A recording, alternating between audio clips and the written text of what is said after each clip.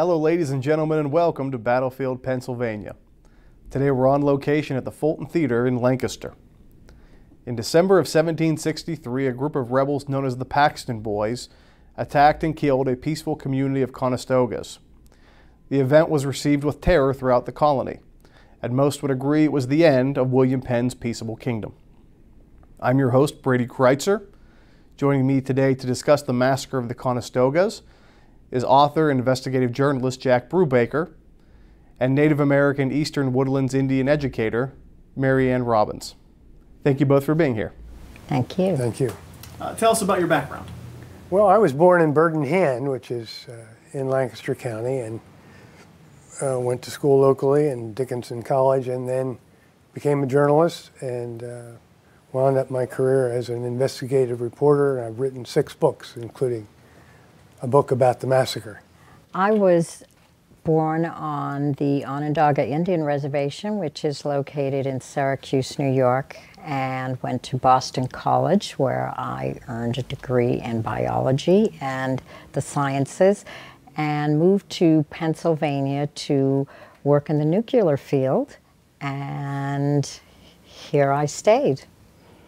If we would have been here in 1763 in this region, what would we have seen?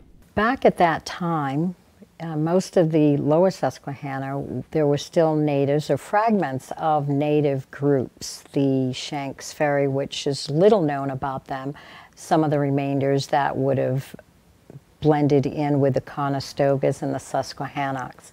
We also had some Shawnee that were in the lower Susquehanna area towards Maryland, and you would also have had the Mohawks from the east and also the Seneca coming down into this area.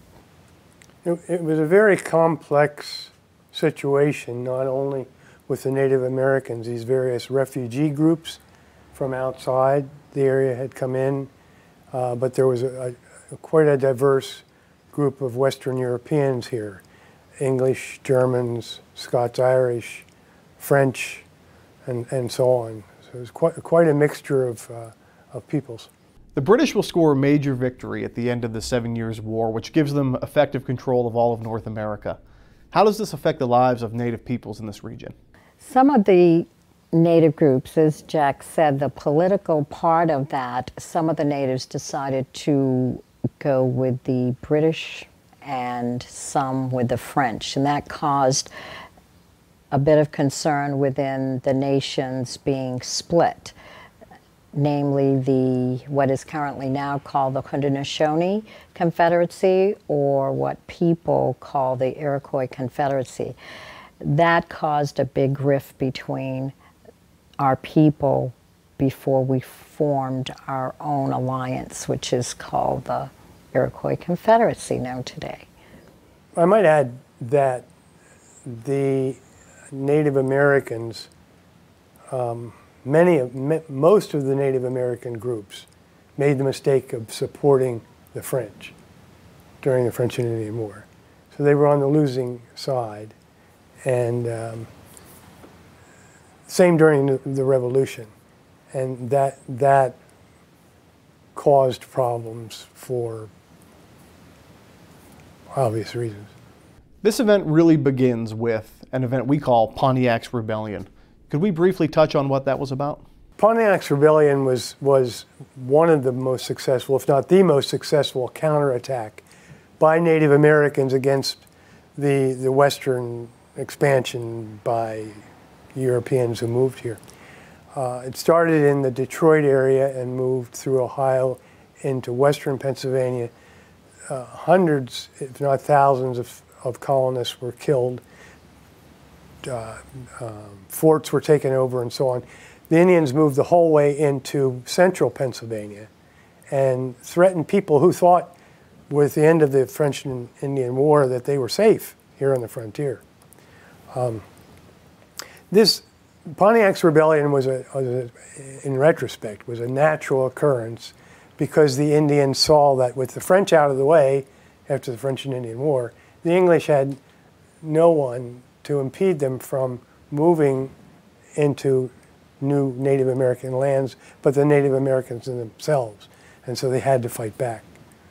part of that process, once they had no other allies, the English quickly took over, and the native groups which aligned with the British no longer wished to be part of that. However, they saw that the expansion was taking place and slowly would take over their own territories of those that were their allies, and helped in defeating the French. How did this war affect life in this area?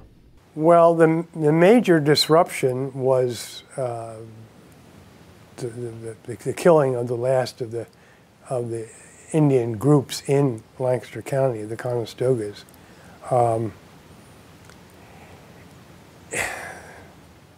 It also disrupted life, daily life, for people who lived in the Lancaster area. Various militias were set up to protect the frontier settlements, including Lancaster County, which at that time extended into Dauphin and Lebanon County as well. They didn't exist. That was part of Lancaster County.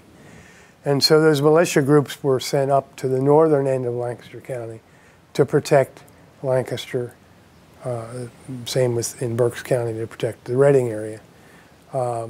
People here were very frightened of what might happen if hostile Native Americans came down into this territory.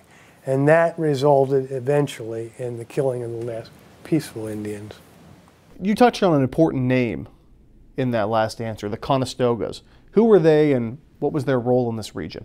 The Conestogas are a remnant of the Susquehannocks.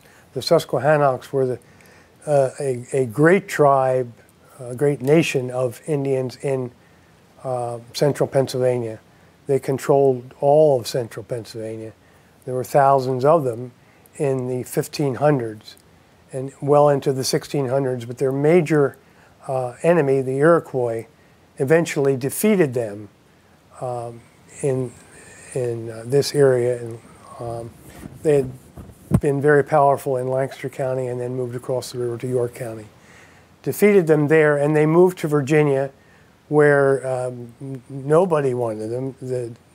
The American Indians there didn't want them there, and the colonists certainly didn't. They killed all their chiefs, and eventually the few who were left came back to Lancaster County and settled at Conestoga, and were called Conestogas, even though the population of Conestoga, which was very small, 90 or 100 people, they were made up of not only Conestogas, who were the descendants of the Susquehannocks, but also various refugee tribes, the Senecas especially, from New York, from the Iroquois, and Shawnee and so on. It was a conglomeration of Indian groups living at Conestoga. With the disagreements within the tribes at the time, as Jack said, the Seneca were more powerful, as was the Iroquois Confederacy. So when you have the Mohawks coming down from the east, the Senecas coming down from the west, and almost like surrounding them. So the Susquehannocks were literally taken in by the Senecas at the time. They would become like big brothers, more like a protection of what you'd say today. I come down, I will help you, but with that, we will protect you and keep at bay other warring tribes that would come into the area. However, at the time, the Christianized Indians is what they were called, the fragments of the Conestogas, which was a mix of other natives, as Jack said.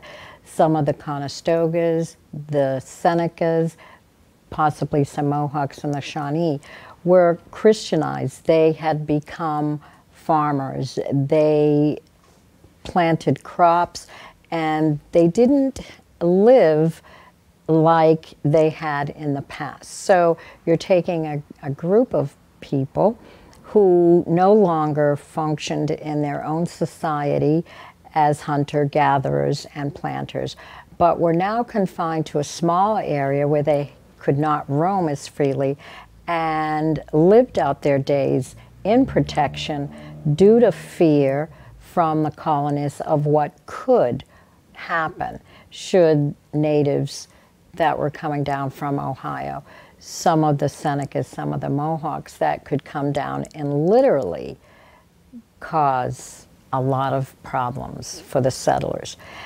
I believe that hype and fear causes a lot of unwanted thoughts, and those fears can become reality, and I believe that's what festered within all others to wreak havoc on the remaining peaceful Conestogas. This region saw a lot of intermixing of cultures, European groups and native groups. How did that play out on a regular basis? The two largest groups were the English and the Germans. Scots-Irish probably would have been the third largest group. But then there were others, French Huguenots, Swiss. Most of the Western European countries were represented. The English and the Germans, however, had by far the largest numbers, and they were sometimes in conflict. William Penn had a good insight and good relations with the native people. And up until that time, it was a peaceful society. They almost, you could say, coexisted. There was a mutual respect for the natives that was given by and shown by William Penn. However, his son did not feel that that should be his position. When you have someone who is not thinking along those same lines, it doesn't take too long before you start seeing a divide. And with that divide and having land being taken over, most of the native land was already cleared. So it was easy for those that came to take over that, either by selling it outright or what the natives perceived utilizing or maybe using the land, but not literally taking the land. The thought processes and understanding what native people use of the land was and what the English, the Germans' use of the land. One is, I take it, I own it, and the natives at the time is, you know, the land is used for all. You can't pick it up and take it with you. Historically, we call this event the Paxton Boys Rebellion, the word Paxton being most important. Where was that and who were these people? Paxton was an early settlement on the Susquehanna River north of here, generally in the Harrisburg, where Harrisburg is now. And Paxton was probably a typical community for the time. It didn't have a central government. It did have a strong religious structure. Most all the people who lived in Paxton were Presbyterians. They went to Paxton Presbyterian Church. And John Elder, who was the minister of that church, was also the commander of the militia that was formed during Pontiac's rebellion. So he was certainly the leader of that Paxton community. Paxton was built on the ruins of an Indian village. The settlers had come in and pushed the Indians out, and then the Indians during the French and Indian War early on raided Paxton and killed a number of people and created a lot of the ill will that the Paxton boys later carried with them. Was it common for a minister in the 18th century to lead a military unit? It was very common because they were often the leaders of their communities. So John Elder was hardly the only minister, and it was often the Presbyterian ministers who were militia leaders. They were often Scots-Irish, and the Scots-Irish were used to fighting the English for years and years. They were good fighters. The English put them on the frontier as a buffer against the Native Americans because they knew they would be good fighters. So they were naturally situated to become those fighters, and their ministers became their commanders. Is it fair to say that the frontier settlers disliked the Quaker elites of Philadelphia? Yes. Animosity is a light word for that. Many of the settlers on the actual frontier did. The Scots-Irish, for example, were very disturbed by the attitude in Philadelphia, which was led by the Quakers. The government was led by the Quakers, and the provincial government, led by the Penns, seemed to have no concern about the Scots-Irish ability to fend off the Indians on their front. And the Quakers were often seen as being more supportive of the Indians than of the Scotch-Irish themselves. And so that was a cause of much of the friction between the two groups that exploded into this massacre. You mentioned an important name, the minister John Elder. What role did he play in this, and what did he tell his people to do that led to this event? John Elder, I believe, this is controversial because there's no record of any of his sermons, but numerous Presbyterian ministers at the time wrote and said things that were absolutely detrimental to the Indians. They thought of them as heathen. They quoted scripture often that argued for eliminating the heathen from the face of the earth. As I said, we don't know that John Elder said those exact words, but there's no reason to believe that he didn't have that same sort of feeling, which was not limited just to Presbyterians, by the way. A large number of Western Europeans living in this area felt that way. It was the rationale for getting rid of the Indian population. From the Native perspective of what we feel happened is that John Elder,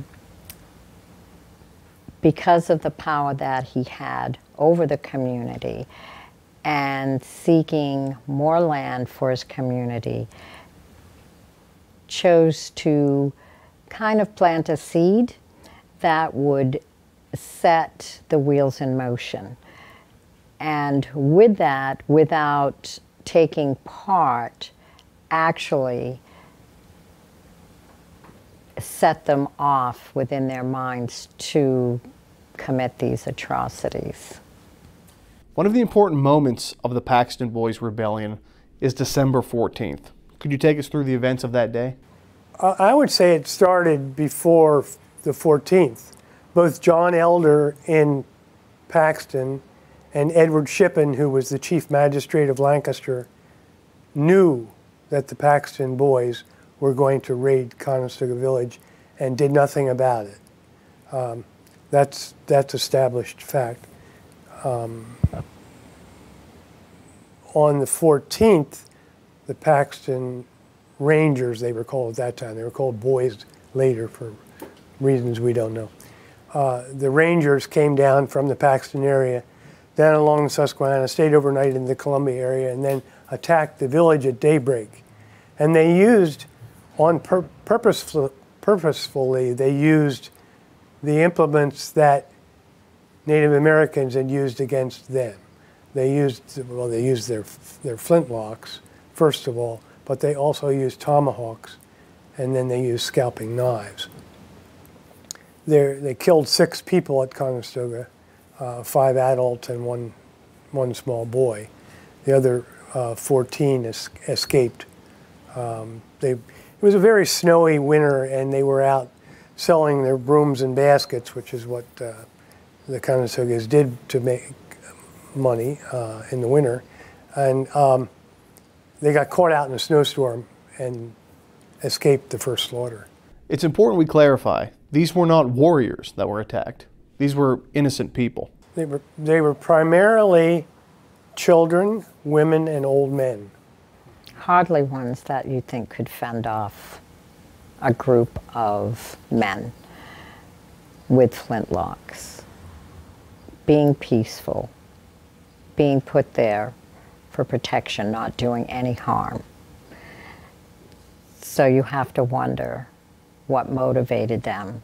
In 1701, William Penn and the Conestogas signed a treaty, and in that treaty they agreed that they would be as one heart, I think, forever. That the government and the Indians would be as one. And this refuge was set aside for the Conestogas to live peacefully within the colony. There were numerous suggestions that the Conestogas be moved out of the area, occasionally by the Conestogas themselves, by John Elder, by John Harris, who was John Elder's friend up in the Paxton-Harrisburg area.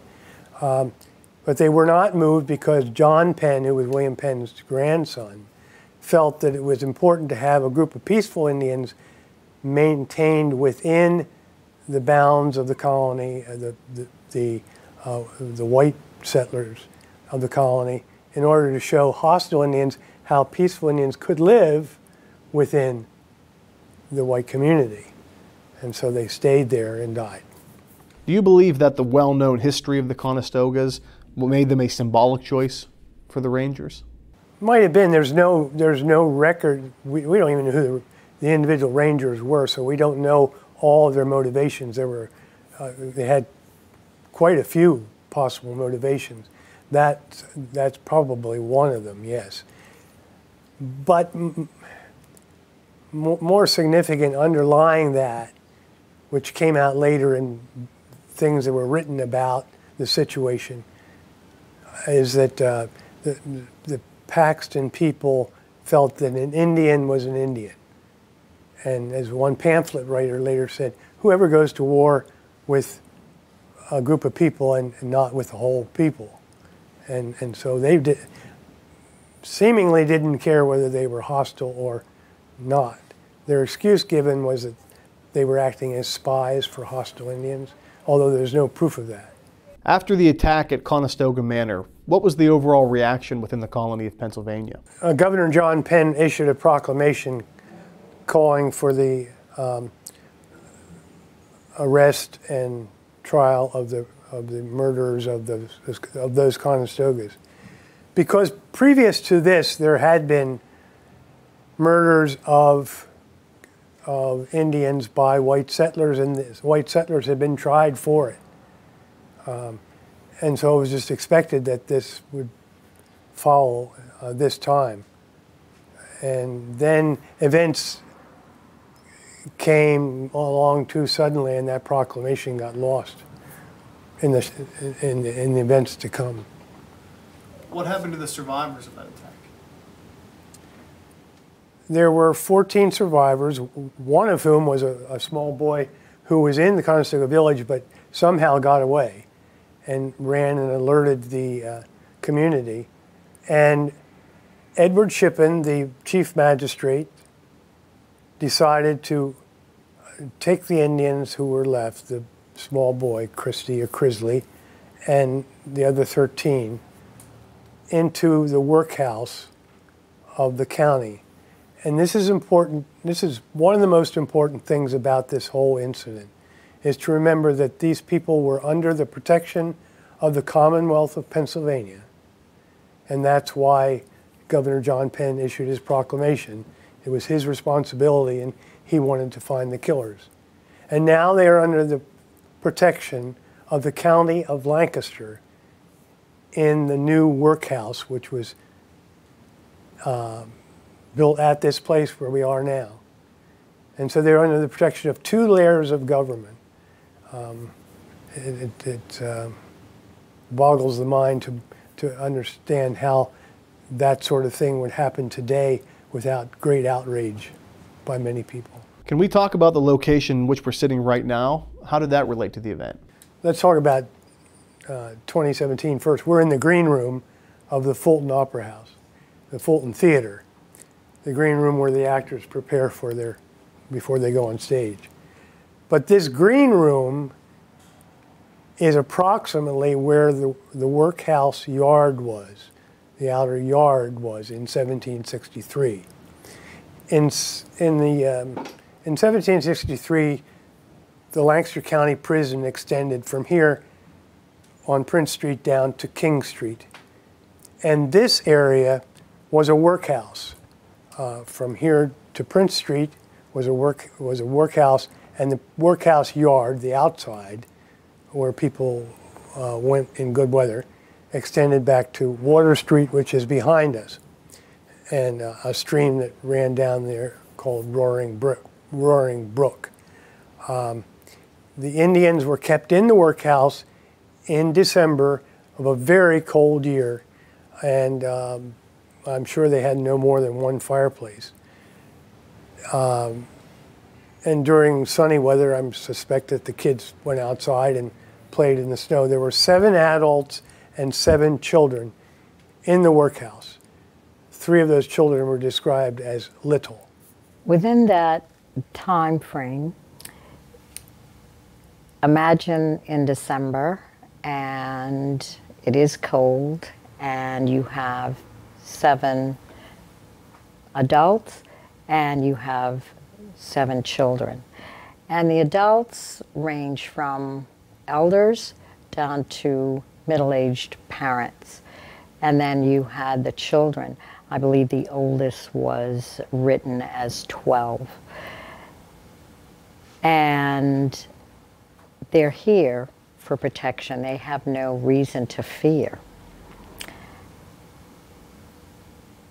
And yet, in that time frame, you have maybe a day's ride by the Paxtons to come and finish what they had started.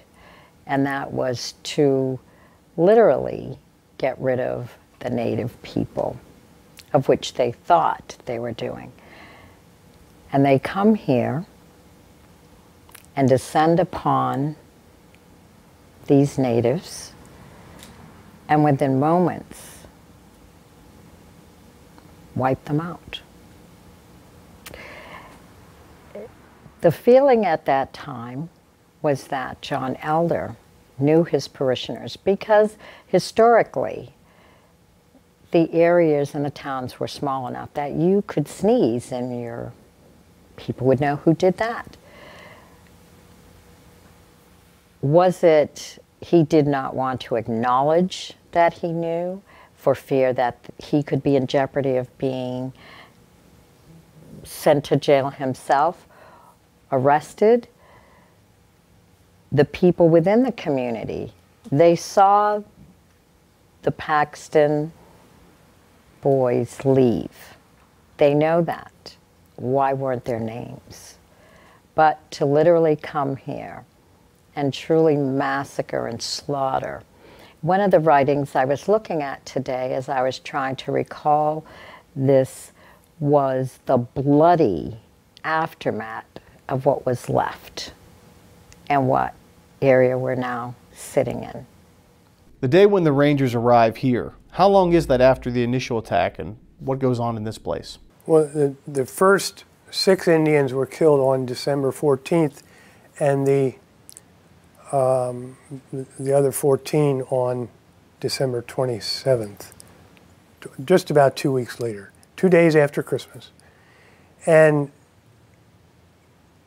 I would say anybody who knew anything about Lancaster County at that time understood that the Paxton Rangers, Paxton Boys, were going to come back and try to kill the rest of the Indians. They had missed the man that they really wanted, whose name was Will or Bill Sock or Sack, depending on who was saying or spelling his name. And he was a very knowledgeable and worldly Indian who had participated as a translator in treaty sessions. He helped develop the vocabulary of the Susquehannock, a little green book that has about 170 words, the only words we have from the Susquehannocks. And they thought of him as the chief spy. And he survived. He wasn't in Conestoga. His brother George was and was killed there. But Will was in the workhouse they knew he was here, and the magistrates guarded this workhouse on various nights between the 14th and the 27th. They would march up and down. The jailer was here. They were guarding against a future attack. But yet on the day that they were actually killed, on the 27th, on that afternoon, the jailer was gone. Only the sheriff and the coroner were here, and they stepped aside and let it happen. The one thing about history that Native people understand is people are fearful of those that were in power at the time, and it shows throughout history. The history is written by the conquerors, not by those that they have conquered.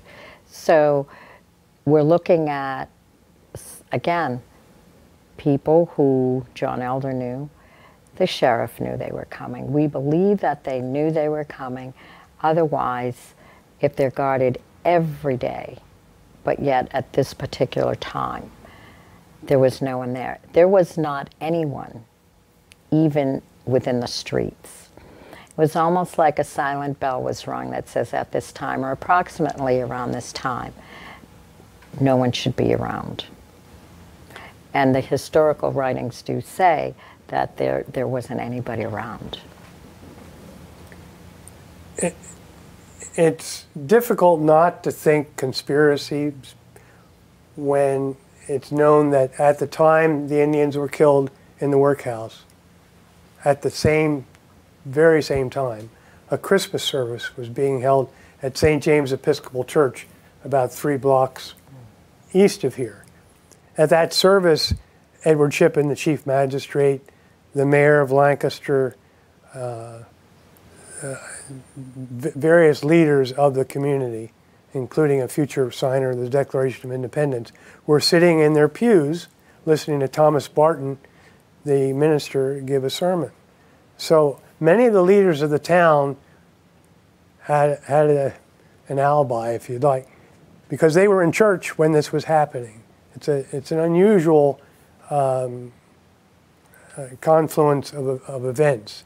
And many people, especially the Quakers, of course, who were pro-Indian and anti-Scots-Irish,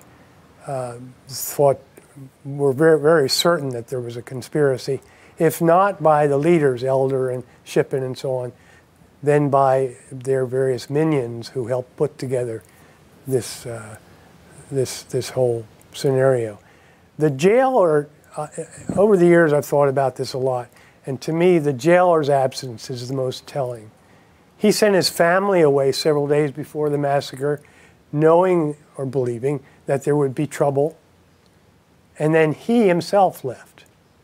Not only that, there were 200 British soldiers in the town at the time. Lancaster had about 2,000 inhabitants.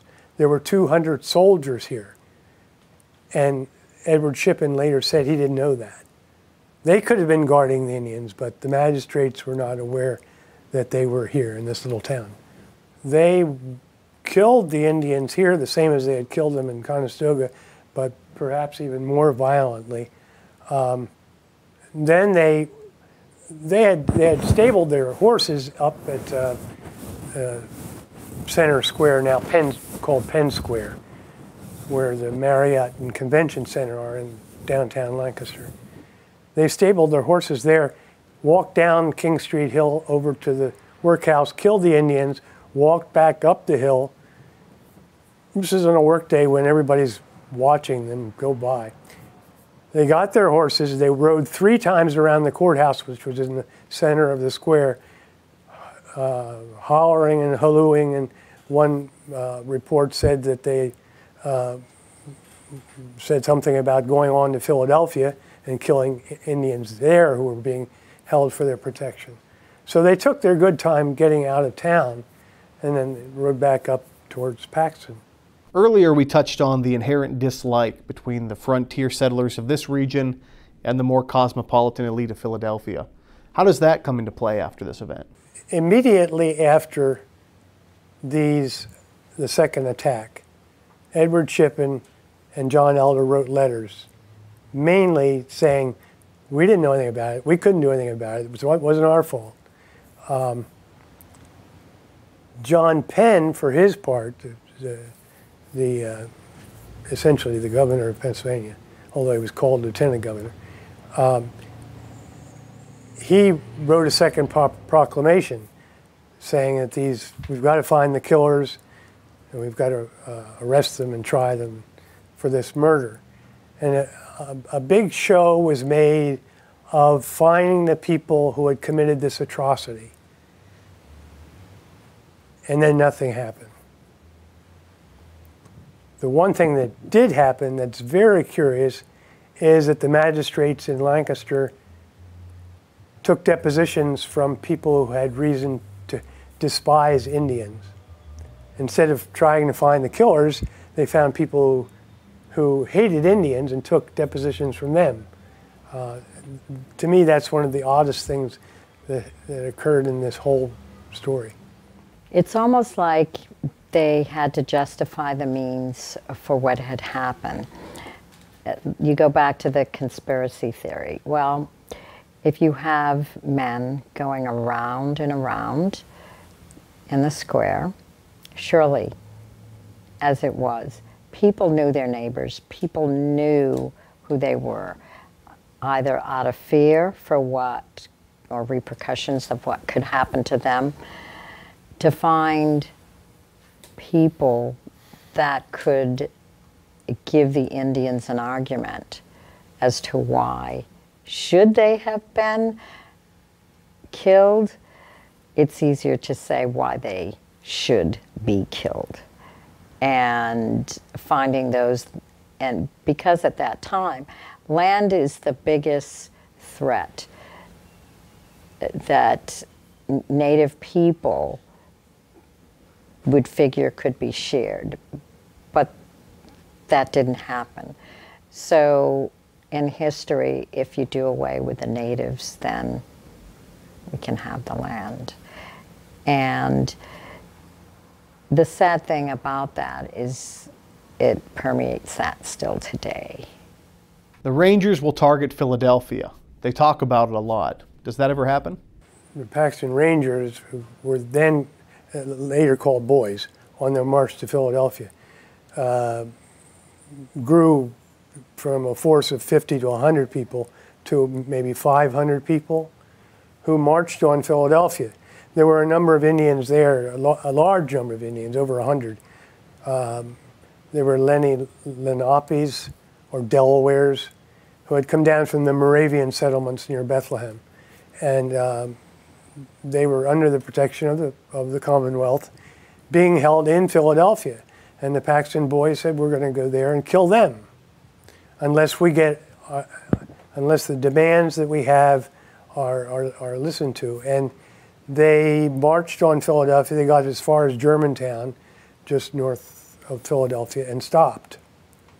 And the people, and John Penn, he didn't have a standing army, but he got several hundred people together, including some Quakers who decided they would carry guns to repel the invaders.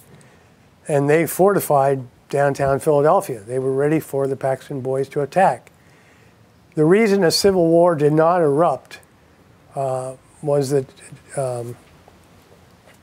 Benjamin Franklin, particularly, and a few other people went out and talked to the Paxton Boys, to their leaders, and persuaded them not to come into town, but to go send most of that group home and just have a few leaders stay and talk with the governor.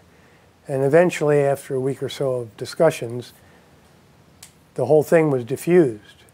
And beyond that lies a political story which gets involved. They had all kinds of demands, something like a dozen, but a couple of the main ones were they wanted greater representation of the western counties, Lancaster and Berks and so on. Philadelphia, an area, Bucks, Delaware, Montgomery, had most of the representation, mainly Quakers. but they had most of the representatives, and the people out here had very few. Lancaster County, this huge area, Lancaster, Dauphin, Lebanon, had 3 representatives in Philadelphia. Beyond that, they wanted greater protection from Indian raids on the outer settlements, on the Scots-Irish and other settlements, and the farmers living on the frontier. They had numerous demands. One was they wanted to reinstitute the scalp bounty. If they got a scalp from any Indian, they would get paid so much. And in fact, that was the only demand of all the demands that they made that they ever got out of this. Are the Paxton Rangers ever punished for this attack? No. No, none at all. No, there was no one to punish. Historically, there were no ones identified, or people failed to identify them, saying, again, turning a blind eye to that, so no one was brought to justice for that. A lot of things have changed after this event. The Paxton Rangers have become known as the Paxton Boys, and the fact that we're only recently calling it the Conestoga Massacre shows that the way we think about the past has changed. How do you interpret that change? Well, one of the things that we within the Native community did was to put back the plaque that gave a description of what happened on December 27th. That, with the help of Mayor Gray helping us to locate that and do an unveiling within the town for that plaque to be presented. The other thing is we have worked within the church areas to help with the reconciliation and healing process because it would help on both sides. So in December 27th being the focal point, how could we bring these natives that were in this area along with some of the churches who at the time did not do enough to help prevent these atrocities from happening. So with that, the Amish, Mennonites, Presbyterians, and Quakers came together to formally apologize for not doing enough at that time, especially with the massacre, the land grabs, and putting to rest that part of history. At the time, that was held at the Orange Street Presbyterian Church, of which they did have members from the Iroquois Confederacy, the Lenape, they had Delaware. They also had Lakota people who had the same affects happening to them as the movement out west happened. And with that came together to put to rest that part of history. Yeah, I would just add to that, the academic recognition of this event has changed immensely over the years. In 1924, the Lancaster County Historical Society gathered a number of other historians and 1,000 people out of the Conestoga to dedicate a plaque on a big boulder there to the massacre of the Indians on December 14th, 1763. And at that time, there were comments made to the effect that what happened was the natural result of a superior civilization overwhelming an inferior one. And it's difficult to believe that things like that were said by historians in front of large groups. But this was 1924. The Ku Klux Klan was active then too. That sticks in my mind because the history of this particular incident has changed radically since then. in 2013, at the 250th anniversary, LancasterHistory.org, the Lancaster County Historical Society, and the University of Pennsylvania held a seminar here on the massacre and the March on Philadelphia and all the related events. And a number of scholars came in from all over the country to give papers about this particular topic. And a number of Native Americans came to those sessions. And it was viewed as a tragedy that this occurred. A tragedy of one group of people killing another. It was an entirely different approach to the situation. And I think also of when I started working on my book 15 years ago probably, there were some people who said, why do you want to dig up all that old bad history about Lancaster County? Let's just let that go. Let's talk about more positive things. I don't hear that anymore. No. This is one of the positive things because of what MaryAnn just talked about. The reconciliation process, the academic process, and the recognition that this is part of our history and we can become better if we recognize what we did wrong and try to make it right. Yes, I totally agree. I want to add part of the historical significance of these facts. It's through programs like you're doing, getting the history out so that people can not only understand but also heal within these aspects of hearing both sides.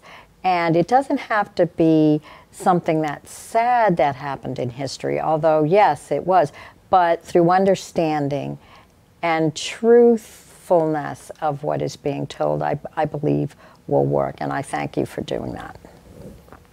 History changes.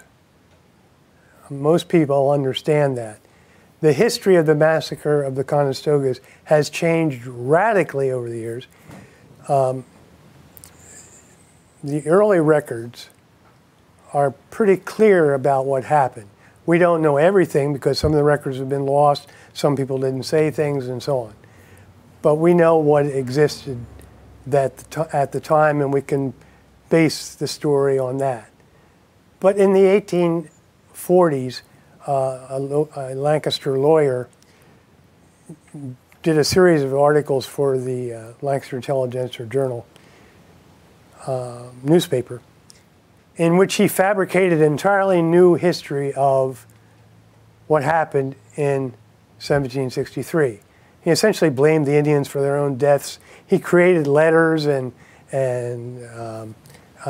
he created a whole narrative about what happened to suggest that the Scots-Irish were doing everybody a service by killing these bad Indians. Much of this was made up, and it became the story for a long time. Historians for decades, and even now, historians who don't go back to the original record, but quote from this particular lawyer's writings that have found their way into all kinds of history books. They warp the story to a degree that has contributed to making what happened in Lancaster almost insignificant. The Indians were killed here, that they had it coming.